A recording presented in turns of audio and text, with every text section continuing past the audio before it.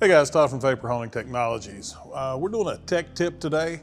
One of the questions we get asked a lot is what happens when the media stops flowing through the gun. So one of the first things that you'll actually do would be take the actual tip off the end of the gun, and it should unscrew by hand. Inside this tip, this is the boron carbide tip. At times, this can actually slide down into the gun itself. And if it does, it'll actually block the slurry from coming up into the gun.